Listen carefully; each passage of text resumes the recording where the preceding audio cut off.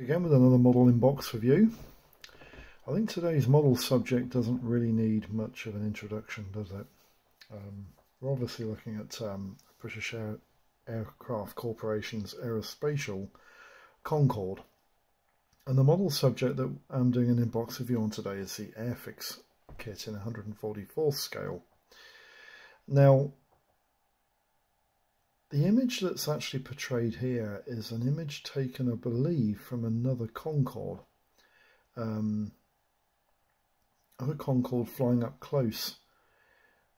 Or there were instances of RAF aircraft taking pictorial images of this aircraft on behalf of British Aircraft Corporation later on in Concorde's career, and it could possibly be from another military aircraft serving in the RAF.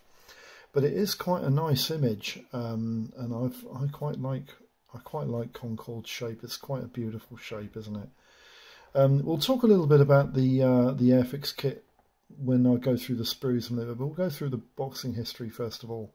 So we'll just take this picture off and start off in 1966 when Airfix originally released the Concorde in this format on a Type 3 red stripe box in the BOAC prototype markings for Concorde, as she would have looked as envisioned by BOAC. Now there were some differences to the original prototype and the production aircraft tooling for the Airfix kits, and basically the tail fin and the trailing edges of Concorde's wings and the leading edge planform of Concorde's wing were slightly different, and I do believe that the air intakes were slightly different as well, and there were also differences to the aircraft's forward section in the model format, and I think the forward section had no windows whatsoever, but they were sort of embossed into the plastic. And it's quite interesting because Airfix are going to bring out the prototype version of Concorde as a re-release in 2019 as part of their vintage series, but this kit was originally released in 1966 on a red stripe Type 3 box. 1966 was also a year release for Concorde as an Air France prototype livery, and this was covered by Craftmaster Airfix by Craftmaster. And it's basically the same aircraft, same sprues, everything was exactly the same, but it was in Air France prototype markings. And as you can see, the difference in the aircraft is quite striking. There's no blue forward section to the airframe. The wings are now silver, and there's a blue sort of, if you like, a Y-shaped logo to the tail fin. And it is strikingly quite different. 1966 there for Airfix by Craftmaster, and then in 1969 Airfix re-released the prototype Concorde in the Air France colours on the Type 3 red stripe box, and this was the second release of prototype type Concorde by Airfix before the turn of the 1970s. That's 1969 there. In 1971, MPC got on the bandwagon with a Concorde SST. Now, in America, the Concorde was known as the supersonic transport, which is why it was called the SST. And these were some of the ideas for the livery of Concorde at the time. There was no way on earth that Concorde was ever going to fly in these colours, and I'll explain that to you a little bit later when we go through the boxing history. But that was 1971 and MPC's boxing for the SST, which was the Airfix Concorde prototype. 1973, Airfix re-released on a Type 4 box the BOAC livery for the Airfix prototype Concorde, and I think this was the last time the prototype Concorde was released, as after this the tools, I don't think the tool was revamped. I think they actually had a new tool for the new Concorde production aircraft. But that was 1973, and that was the last prototype release of that kit. And then in 1977, this was just 1 year after Concorde started her commercial flight, and commercial services for British Airways and Air France. The Sky King range released a Concorde retool kit, and this wasn't a retool, it was a new tool model, and it incorporated clear glazing for the forward cabin windows. And also the tail fin was revised, and the wing planform shape, especially in the trailing edge, was completely revised. And the aircraft kit itself looked strikingly quite different from the prototype model. So that was 1977, and then in 1979 US Airfix got onto the bandwagon, and one of the companies that had signed up to the Concorde program was Braniff International. And Braniff International's livery was to look very much like this, with an orange-red tail fin flash and the stripe going all the way down the window line, all the way to the nose cone. But the aircraft was to be predominantly white. And the reason why this was to be predominantly white, because Braniff International airliners generally were bright orange, entirely bright orange, usually with silver wings. But the reason why Concorde livery had to be white is because of the nature of supersonic flight with aircraft that can fly at around Mach 2. Aircraft that fly through the air at Mach 2 or Mach 2 plus are subjected to an enormous amount of heat, and this is transferred into the airframe by making the airframe expand under the heat. And to try and reduce the effect of the heat against Concorde's airframe, the aircraft was painted in a special type of paint which reflected more light and heat and reduced the fatigue of the airframe under supersonic flight conditions, and it reduced the amount at which the aircraft stretched and expanded in flight. And Braniff International had to adopt this scheme because of that, but of course eventually Braniff pulled out the program anyway, and Concordes were only ever sold to British Airways and Air France. 1979 gave way to 1980, and Sky King Royal del Seal, I think this is a company that were designated for either the Spanish-speaking market or just for Latin America. I'm not quite 100% sure, but it was a re-release of the original box from 1977, and this kit was released in that year quite successfully. So 1980 gave way to 1980 was another re-release for the Concorde and the Braniff International markings for US Airfix. I think they took the kit off the market because Braniff pulled out of the program, the Concorde program, but then they re-released the kit in 1980 in exactly the same box. I think it just had re-stamped instruction leaflets to be incorporated in 1980's boxing. 1980 went through to 1982, and MPC got on the bandwagon with the British Airways Concorde release. This was the same livery as the original box, but they revamped and added additional dynamics to the box's artwork. And also, this is something that was included as well with that release, is that the British Airways logo was just reduced to British on the side. Now, I do believe that the Concordes did fly in this livery for a very short number of years, maybe 2 at the most. But the aircraft was very quickly relinquished to returned to British Airways livery, and also the tail flashes were changed as well from red to blue. 1982 went through to 1983. British Airways again being put through onto the livery there, and this is the Panatoy marketing release for Mattel Incorporated's ownership of Airfix at the time, where they put the kits made up onto a blueprint. And put that emblazoned over the front cover of the box, and it gives you an idea of what the model would look like. And it's actually a nice looking kit, a really nice looking kit indeed.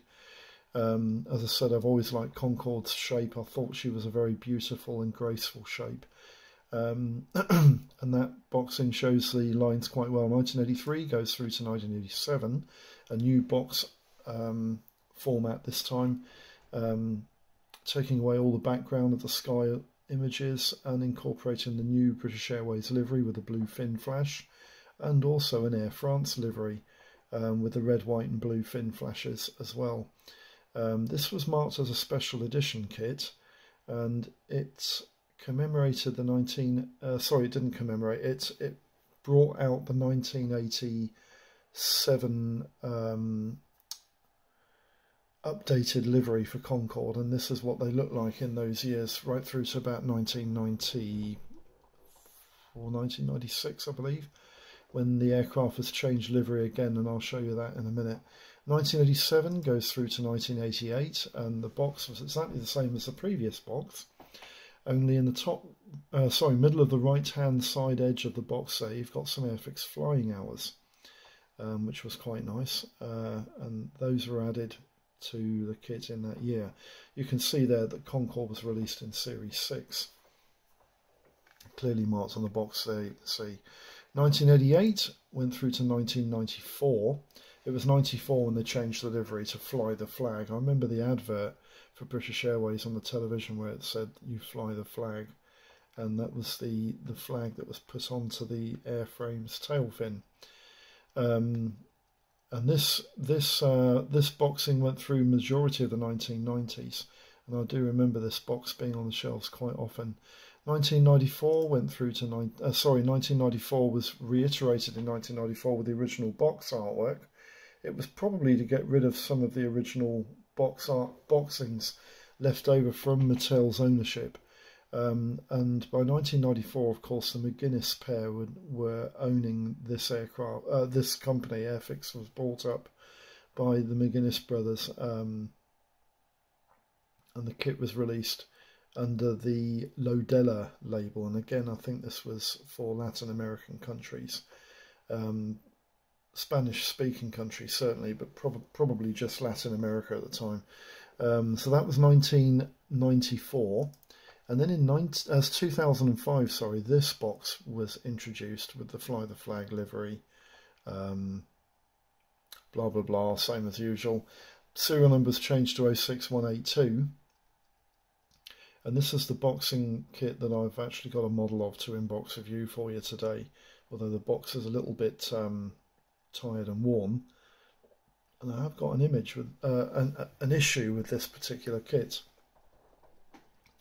which I'll go through when we go through the sprues.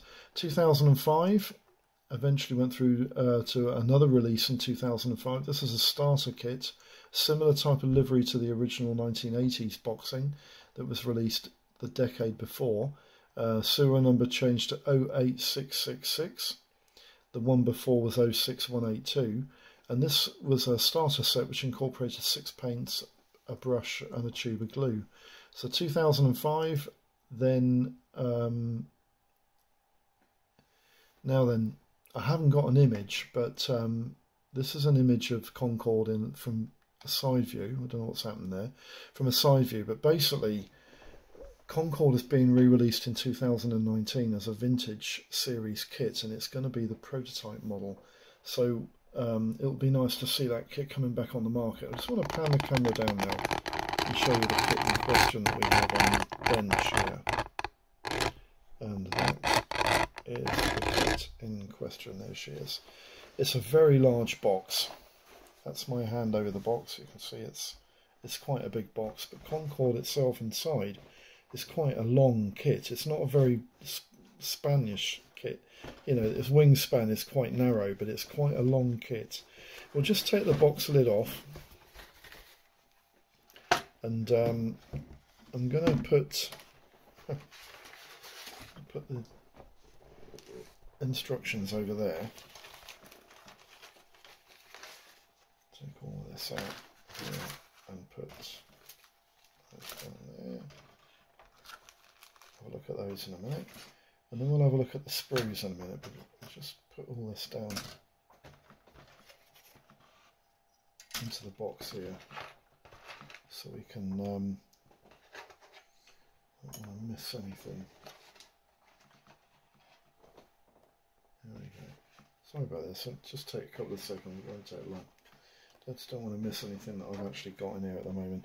Right, so what I'll do is I'll just put that on there like that. There we go. And then we'll go through the instruction leaflet. The instruction leaflet on the kit is quite sizable. It's A4. There's quite a few pages to this instruction leaflet, but the front cover is basically typical Airfix. You've got the Airfix logo in the top left-hand corner and some information in different languages on the front, the usual stuff. Interesting to note that in 2005's release, of course, Hornby owned Airfix in that year, so this boxing is actually a Hornby release, not a McGuinness release, which was the previous models. The paint plan here, there are actually 3 paint plans that come with this kit. There's the 1997 Fly the Flag paint plan, which has that funny looking fin flash on the top, British Airways on the side fuselage there. Yep, and the paint colours are gloss 22 and matte 33 predominantly throughout the kit. I'll be using some additional colours obviously to do this as well. Then you've got British Airways 1988, which is the blue fin flash, and this is the version I'll be doing with this model. Again, it's gloss 22, which is gloss white, and matte 33, which is matte black. And on the back page, you've got a 1988 Air France edition as well on the page. And again, it's the same colours. They're also telling you to use 11, 22 and 33. So whatever colour 11 is, I'm not 100% sure, but it'll become apparent. But they're quite clear instructions for the kit, which is quite nice. The model itself builds up in 9 steps, and there aren't a huge number of parts to this kit. And I'm guessing this kit will actually build up quite fast, quite quickly indeed. On the back of the inside, page 1, you've got some safety instructions and some guides and tips. And it's all in different languages. It's quite nice. And then you've got an assembly icon guide there, which are just basically key pictures that are placed into each section to show you what to do with each part and whatnot. Section 1 and 2, quite easy to follow. You've got a number of doors and some side windows to the cockpit there on both the starboard and the left and the port side fuselage half, which are there, you can see them. Quite easy. And then section 3 and 4 are the engine nacelles assembly. Quite easy to follow, not an issue there. Section 5 is the airframe assembly, where you put the wings and the fuselage halves together, and that's that forward cockpit canopy. You will need some weight in this kit. It's saying 5 grams, but I would put some lead shot in the nose quite forward as well, because the tail on this kit, although it's not horrendously tail heavy, it is slightly tail heavy. I remember building this kit before when I was in my teens, and I didn't put any weight in the nose, and it definitely sat on its tail, which was a shame. Sections 6 and 7 are the main undercarriage oleos and wheel assemblies there, and this is where I have my issue with this kit, because parts 31 and 29 in that section there in this kit are actually missing the 2 pinned main undercarriage wheels. And I am having a bit of a wrangle with Airfix at the moment, because they're telling me we don't have any parts, but they are releasing the prototype Concorde later in the year, and they're just ignoring me on my emails. I do have problems with Airfix occasionally here and there. I don't have problems with other companies, but Airfix can be a bit problematic over older tooling kits. They just don't want to talk about supplying parts from new tooled kits to replace old parts in the older tool ones. Section 8, you've got the undercarriage installation with the nose wheel assembly there and all the doors in the lowered position, and then you've got an option for all the doors in the raised position with the undercarriage raised. And then section 9, you're just basically putting the tail cones to the engine nacelles there. The exhaust system had variable cups for the exhaust system for thrust reversers on this aircraft, which was, yeah, They must have gone through a hell of a life, those things. So that's the instructions, quite easy to follow. The markings, decals, or whatever you like to call them, transfers, whatnot, I've actually got one set of markings missing from this model because the Air France markings are not present, which is a shame. But the version that I want to do, there they are. They're the markings for that. Common to both, or all three. The blue fin flashes, yeah, they look quite good. The register on them is quite good as well. And these transfers, they're not bad actually. I mean, they are a little bit raised. You know, there is a little bit of a ridge there, but the backing film seems to be quite clear, and it looks all right to me. There's the modern British Airways fin flash. Fly the flag. There you go. Quite easy. I also like the fact that this serial number on the model that I want to build is GBOAC, which is British Overseas Aircraft Corporation. Yeah, so that's the decals. They're not bad at all. We'll just quickly have a quick look at the transparencies, because the transparencies on this kit are quite nice. There's not a lot to them, but they are quite nice. Now then, first of all, let's put that down there. We have the side windows that go in the fuselage halves, and I think you'll agree they're not bad. I'm just trying to get this into focus for you. There you go. They're not bad, are they? They're quite clear. You're not going to see an awful lot because when basically I'll be darkening down the entirety of the inside of the cockpit area, and that's the forward window as well, and that's quite clear as well, isn't it? I think that will paint up quite nice too, although the actual veins on that window,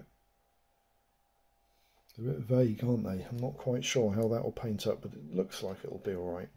So let's just put these transparencies back into this little plastic bag I've got here, because I want to try and keep them nice, which is good. Got a couple of loose parts here. I just want to show you this. This is one of the pinned wheels. Just want to show you the detail on this wheel, because the detail on it isn't bad. When you think this is 144 scale, I don't think that's that bad. It's got a few wheel nuts, and there's a central hub there and a definite tyre on that wheel, which is quite nice. Quite like the look of that. Just keep that there and that there. This is one of the variable the vanes for the air intakes. These are variable angle. They vary the angle and the amount of air that can be brought into the air intake.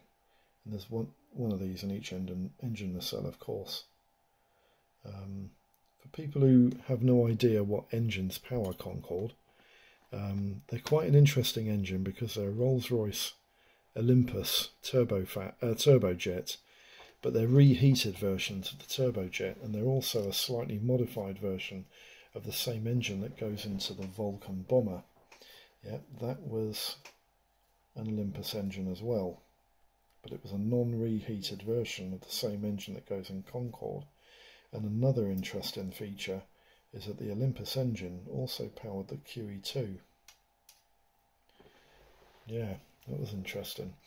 So, we've got a few parts here. I'm not going to pedantically go through all the parts, but yeah, there's quite a lot of flash on this kit. As you can see, there's quite a bit of flash here and there. That's the engine nacelle. That's going to need cleaning up quite strikingly. The airframe itself is quite nicely cast, but the nose section of this kit is probably going to need a little bit of TLC, because I'm not sure what's going on there.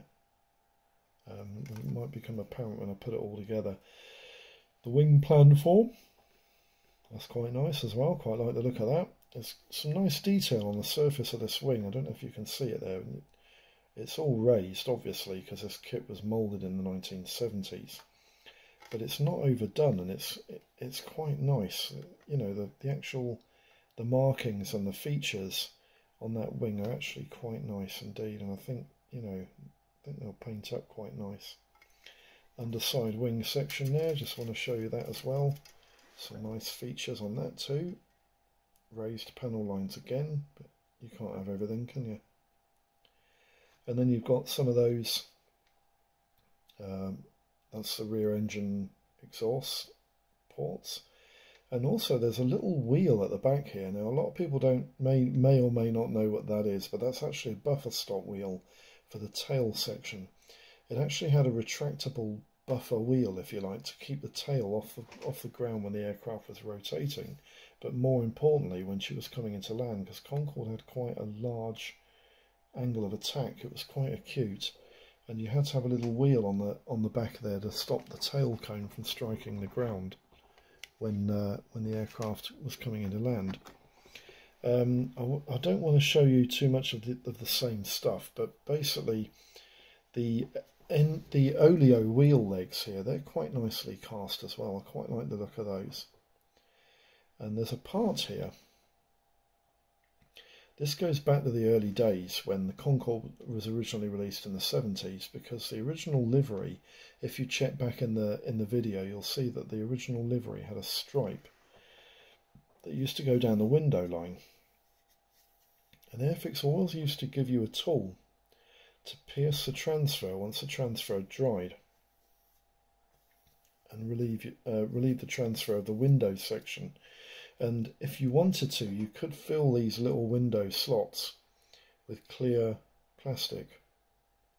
You can get some clear plastic coat. I can't remember what it's called. It's like Canopy Maker, if you like, but you can buy some. A little bit of flash on the airframe there as well, on the nose cone. That needs cleaning up.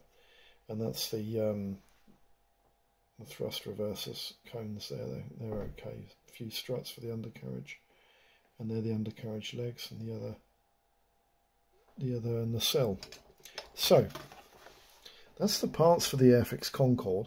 There is something I do want to bring to your attention. If you have a look on the spine at the back here of the Airfix Concorde, one of my subbers is building the Revell kit of this aircraft as part of his Duxford collection, and the spine, there's a little blister on the top of the spine of the Revell kit, and it's visible on the Airfix kit. And the Airfix kit's blister is definitely an awful lot shorter than the one on the Revell kit.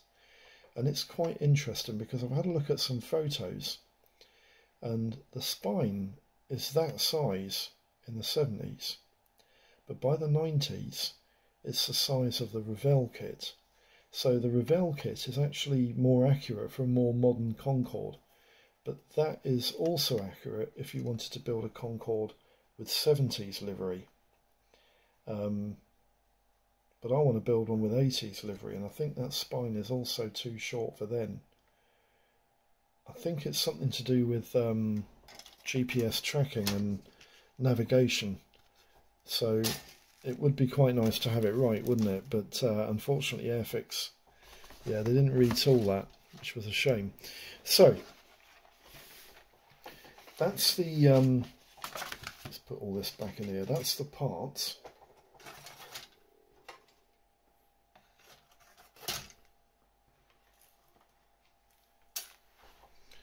And I'll just put all this back in here. I don't want to lose any of these parts. I'll just put that onto the top of there. The box lid on this kit is a little bit naff. It's dropping to bits basically, but yeah, you can't have everything. It's the way it is. So what we'll do quickly now is I just want to go through the gumph on the kit, so that I can bring this video to a close. There are a number of options and costs for Concorde, and I have included all of the options and costs for all the different scales, but there aren't a large number of them, so it will be quite easy to go through them all.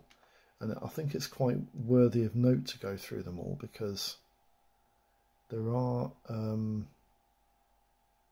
number of large scale ones which are quite interesting. Anyway, the kit we're doing an in-box review on today is the Airfix BAC Aerospatial Concorde, serial number 06182, with a release date of 1977. The kit's moulded in 1/144 scale, and the model actually has decals for 3 versions.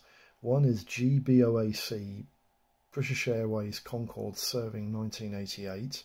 One is GBOAF, British Airways Concorde serving 1997. And the third is a French Air France Concorde serving 1988 as well. There are 49 parts on 2 white plastic sprues and 3 parts on a clear plastic sprue, totaling 52 parts in total. And the dimensions of the model are about 16.5 inches long by about 7.5 inches in span, and it will probably sit around 3¼ inches high on its undercarriage. Now the options and costs, they're interesting. The smallest scale available for a Concorde is a Starfix kit, which is moulded in 1/700th scale. I've got no pricings for this, but to be honest with you, I wouldn't worry about it. The kit is absolutely awful. And also in 1/300th scale, Hella did a Concorde, which is available often for as little as £4, but usually around about £6 to £8. That's not a terrible kit, but it's not great. Also, Revell Concorde mini kit reboxed the Hella kit in 1/300th scale, and that's usually available for about £3. And the Hella kit in 1/300th scale was also reboxed by Model X as a Concorde, and that kit I've seen sell for about £5. 1/270th scale, Limburg did a Concorde. Unfortunately, yes, they did do a Concorde. No pricings available on that. But again, I wouldn't be too worried about it. It's not very good.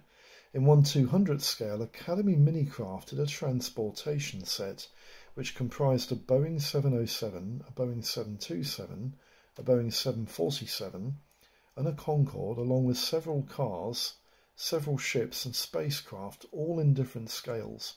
Got no details for pricings on those, but I'm guessing they went for quite a lot of money, and they're incredibly rare nowadays. That's in 1/200th scale. And also in 1/200th scale, Nitto did a Concorde, which retails for about £32, and that kit apparently is quite nice. The Doyusha Concorde, which is a Reeboks Nitto kit, and Malka Brothers also did a Reeboks Nitto kit of Concorde. Again, I've got no pricings on either of those two models either.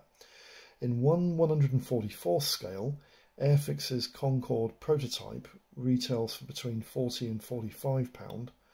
The Airfix Concorde production aircraft retails for between £5 and £35.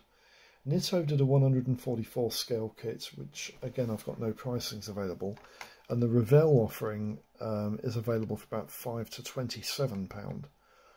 Airfix by Craftmaster did the Retool Airfix prototype kit. Sorry, they did a reboxed Airfix prototype kit. No pricings available on that. Airfix Lodella did a Airfix production model of Concorde, reboxed at £8. Ace Hobby Kits Concorde did a Revell kit, reboxed. No pricings available on that. Doyusha did a Concorde, which is the ex-Nitto kit, and that's about £10 to £40. And now Hasegawa Monogram did a reboxed Revell model. MPC did a reboxed Concorde commercial aircraft version, and Plastic did a Concorde commercial aircraft version, and US Airfix did a Concorde commercial Airfix version. All 4 of those models, I'm afraid I haven't got any pricings for. 1/132nd scale, Nitto did a Concorde SST, no pricings available on that, I'm sorry. But in 1/125th scale, the Hella Concorde in that scale is actually quite nice too, and that retails for anything between £6 and £28. Hella also did a 1/100th scale, and this kit is really nice, although it is more in line with the prototype style Concorde rather than the commercial airliner. The Hella kit retails for between £13 and £40, but Hella also did a Hella Legend set, including a Caravelle in 1/100th scale and a Concorde, and that kit retails for about £35 to £43. Nitto also did a 1/100th scale kit, standalone kit of Concorde for about £100, and that kit is really nice. Busco reboxed the Hella kit, no pricings available on that. Doyusha reboxed the Nitto kit of the Concorde for about £40. Entex Industries did a Concorde, which is the ex-Nitto kit. No pricings available on that. Frog also reboxed the old Hella kit. No pricings available on that, but I'm guessing that's going to be dear because it's as rare as hen's teeth. And Testers did a Concorde SST, which is a Nitto kit. Again, no pricings available on that. Now, believe it or not, Hella did a 1/72nd scale model of the Concorde, and it's a really, really tasty, nice piece of work. It's not cheap. I have seen it go for as little as sometimes £10 or £15, but it usually retails between £25 and £70. Airfix also did a reboxed Hella kit in 72nd scale. That kit retails for around about £25 to £50. And Revell also have got on the bandwagon with a reboxed Hella kit, and that kit retails between £38 and £60. Now, believe it or not, there is a 1/48 scale option by HPH Models of Concorde, and this is a fiberglass and resin kit, but be aware that the HPH model of Concorde is a one-piece airframe made of fiberglass, and the resin parts make up the rest of the model. It's incredibly dear. It's about 440 quid to buy, and I've seen this model in an inbox review on YouTube, and I'm going to be honest with you, I wasn't that impressed. It didn't look that accurate. Conclusions. The Airfix Concorde is an older release kit, as are most of the options, so it should fare well against its competition. It is noted that by the pro builders and pro reviewers that the Airfix kit and all the other models, in actual fact, in sort of 125th scale to 1/100 and then to 144th scale, they're all pretty much of a muchness because they're all around about the same sort of age release. So there's not a lot to choose from, and if you can get a kit for as little as 5 or 10 quid, you're doing all right. But there are issues, according to some builders, with the Revell model, in it that it has some steppy sort of fitting issues. Now, I've looked at my subber's build update. He's got a couple of updates, and he's building the Duxford Wing Museum aircraft collection, and the Concorde prototype is one of those. And there's nowhere in his videos that suggests that there are fit issues with the Revell Concorde kit. I'm not quite sure what is going on there, but I haven't seen him complain about any fit issues with that model. So anyway, I have built this kit when I was younger, and I don't remember it being any fit issues with the Airfix kit either, although there isn't much in the way of reviews online for the Airfix kit. Now, the reviews that are out there don't praise the Revell kit too much, as it requires a bit of prep work to get the fit right. The 48 scale HPH kit comes with a one-piece airframe, and it has serious abnormalities in the casting. The Hella 1/72nd scale kit looks superb, but it will take up a lot of space, being nearly 3 foot long. And steer clear of the small scale stuff, as they are generally pretty terrible. The prototype Airfix Concorde is interesting, as it looks very different from the production aircraft. It definitely has differences in its planned airframe, especially around the tail and the trailing edges of the wings. And it's also worthy that Airfix are bringing out the prototype Concorde kit as a release in their vintage series late this year, and will be interesting to see which mould they use to release later in 2019. I'm guessing they're just going to use the prototype model, as it would be just a re-release of the original kit in the original livery and everything. But it would be quite nice if they released the new toolkit as well from the 70s, but maybe did something a little bit with it, maybe updated a little bit, perhaps even put a hinging nose. That would be really nice. I don't know of a model on the market of Concorde that actually has a drooping nose, but I have seen a few models made up by pro builders where they've actually incorporated a hinging nose, and it makes the aircraft look quite interesting on the ground, with its undercarriage down. So anyway, that's the inbox review. I hope this video has been of some use. An unusual subject for me. Normally I do military stuff, but I have done a few civilian aircraft before in the past, and I'm quite looking forward to this build. I think the Airfix Concorde, I'm hoping it's going to bring the aircraft's airframe to a graceful realism. It'll be nice to see that. Anyway, I hope your modelling projects are all going smooth. Thanks for tuning in, and I'll catch you for the next video. Bye bye for now.